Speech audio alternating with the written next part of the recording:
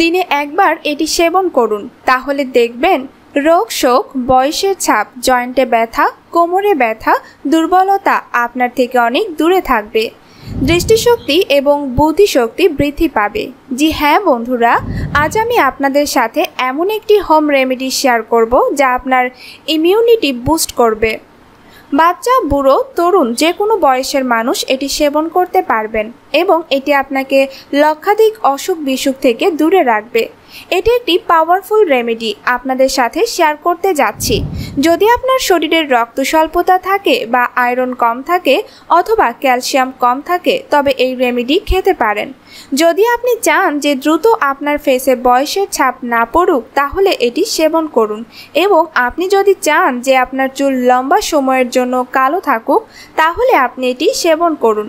আর যদি চান আপনার হাড় মজবুত থাকুক সব সময়ের জন্য তাহলে এটি সেবন করুন।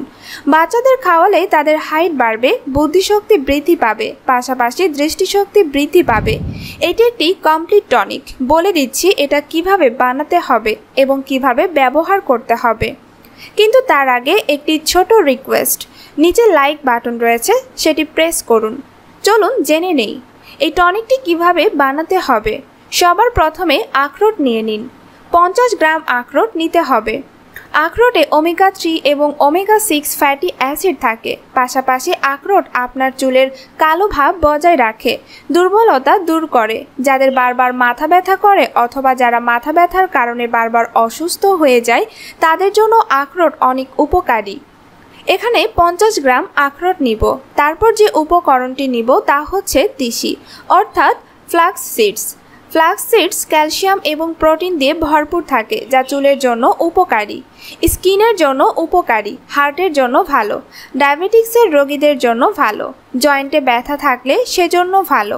অর্থাৎ এর তারিফ করতে থাকলেও শেষ হবে না। তিসি অথবা ফ্লাক্স সিডস নিতে হবে 50 গ্রাম। এর পরের উপাদানটি হচ্ছে এলাচি। 8 থেকে 10টি ছোট এলাচি নিতে হবে। এটি চোখের দৃষ্টিশক্তি বৃদ্ধি করতে এবং বুদ্ধিশক্তি বৃদ্ধি করতে, স্ট্রেস দূর করে এবং পাশাপাশি আপনার ডাইজেশনকে সহজ করবে। 8 থেকে 10টি এলাচি নিন। এর পরের উপাদানটি হচ্ছে বাদাম। বাদাম 50 গ্রাম নিব। বাদামে ভিটামিন থাকে, পাশাপাশি ক্যালসিয়াম ও প্রোটিন দিয়ে ভরপুর হয়ে থাকে। বাদাম হার্টের জন্য উপকারী, স্কিনের জন্য উপকারী, চুলের জন্য উপকারী, ডায়াবেটিক্সের রোগীদের জন্য ভালো। তো 50 গ্রাম বাদাম নিব। এইসব উপকরণগুলোকে তাওয়াতে হালকা করে ভেজে নিতে হবে। 2 থেকে 3 মিনিট সময় লাগবে। ভাজার সময় খেয়াল রাখবেন যেন ব্রাউন হয়ে না যায়। জাস্ট হালকা করে একটু ভাজতে হবে যাতে এতে যদি কোনো ময়েশ্চার থাকে তাহলে যেন সেটি চলে যায়। তো 2 থেকে 3 মিনিট হয়ে গেছে, আমি গ্যাস বন্ধ করে দিচ্ছি। এখন আপনাকে এটি ঠান্ডা হওয়ার জন্য রেখে দিতে হবে। যখনই এই উপকরণগুলো ঠান্ডা হয়ে যাবে তখন একটি বাটিতে শিফট করে নেবেন এবং এখানে আরও 2টি উপাদান অ্যাড করতে হবে। ভিডিওটি বন্ধ করবেন না, কারণ যে উপাদান 2টি আমি এখন দিব এগুলো অনেক প্রয়োজনীয় এবং পাশাপাশি আমি এটিও বলে দিব যে এটি কি পরিমাণ নিতে হবে এবং কিসের সাথে খেতে হবে। এরপর যে উপাদানটি নিতে হবে সেটি হচ্ছে নারকেল। নারকেল যদি আপনার কাছে বাজার থেকে কিনে আনা ড্রাই নারকেল থাকে তবে সেটিও নিতে পারেন, অথবা যদি নর্মাল নারকেল থাকে তবে এই জিনিসগুলোর সাথে মিক্সারে মিক্স করে নিতে পারেন। তো আমার কাছে এই নারকেল রয়েছে তাই আমি এটাই নিচ্ছি। যে পরিমাণে নেব তা হচ্ছে 75 গ্রাম। 75 গ্রাম নারকেলের গুঁড়ো নেব।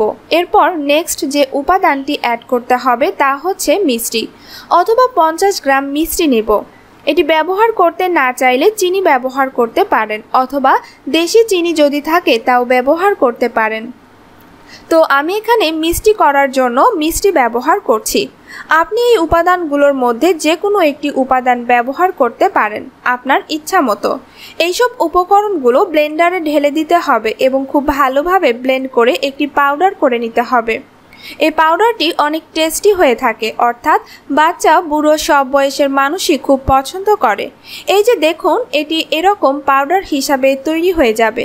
কমপক্ষে 31 দিন খেতে হবে।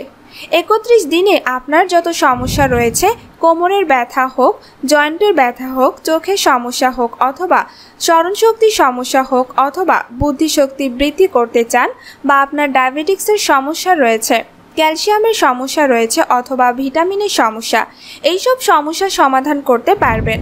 এখানে যে উপাদানগুলো আমি অ্যাড করেছি এই সবগুলোর সাহায্যে এটি আপনাকে 31 দিন পর্যন্ত খেয়ে যেতে হবে অথবা আপনি চাইলে কন্টিনিউ করতে পারেন। আর এখন যেহেতু বৃষ্টির মৌসুম, এই সময়ে এই পাউডার আপনার ইমিউনিটি লেভেলকে অনেক বাড়িয়ে দেয়, আপনার একদমই সর্দি জ্বর হবে না। তো এটি কিভাবে ব্যবহার করবেন সেটি দেখে নেওয়া যাক। যদি ছোট কোনো বাচ্চাকে খাওয়াতে চান তবে ছোট 1 চামচ পরিমাণ দুধের সাথে মিশিয়ে সকালে অথবা রাতে যে কোনো সময় দিতে পারেন। দুধের সাথে 1 চামচ পাউডার মিক্স করে ছোট বাচ্চাকে খাওয়াতে পারেন। যদি বড় হয়ে থাকেন তাহলে 2 চামচ মাত্রায় দুধের সাথে মিশিয়ে খেতে পারেন। যদি সকালে দুধ খেয়ে থাকেন তাহলে সকালে এটি দুধের সাথে মিক্স করে খেতে পারেন অথবা যদি রাতে খেয়ে থাকেন তাহলে রাতে এটি দুধের সাথে মিক্স করে খেতে পারেন। পছন্দ আপনার, যেভাবে আপনি এটি খেতে চান খেতে পারবেন, কিন্তু বড় মানুষ হলে 2 চামচ পরিমাণ নেবেন।